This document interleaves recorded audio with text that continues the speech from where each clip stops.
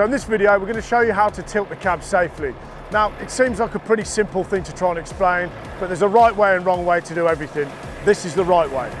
So first of all, we're going to lift the rear of the peak up 5 clicks. 1, 2, 3, 4, 5.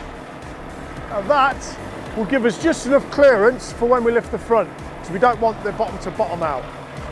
Now, I'm going to show you what to do if we lose power of the engine. Say if you're on the side of the road, a breakdown, and we can't lift the peak with the powered PTO. So what we do is down here, we have a changeover valve. So this changeover valve changes it from our powered PTO to our hand pump. With our lever pole in and our valve turned, we want to lift the peak lever.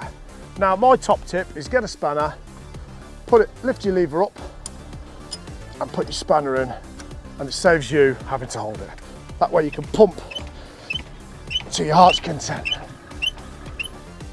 So that's our peak up. Now we're going to chuck our cab over. So next we pop the grille, get that up out of the way. Of course, before we tilt the cab, it's absolutely paramount that we check inside is safe. There's no TVs, microwaves, anything that's going to come forward and smash the screen once the cab goes over its tilt. So we want to turn our cab pump tap round to lift, put our socket on and our cab bar, and we tilt the cab.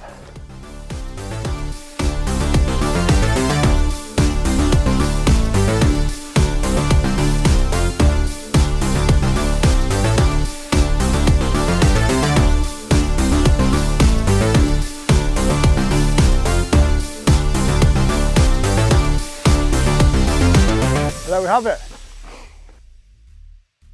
And this is the importance of making sure that cab pump works on inspection, because if you come to a breakdown, I don't know, the alternator, the fan or anything we need to get under that engine bay, if the cab pump doesn't work, we're screwed. If I was going to leave this vehicle like this for any period of time, I would block inside the rear of the peak. So under here, I would put a block of wood. That would stop it coming down.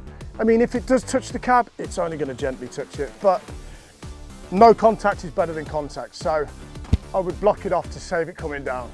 Because ultimately, all you've got holding that peak up is these 2 pipes.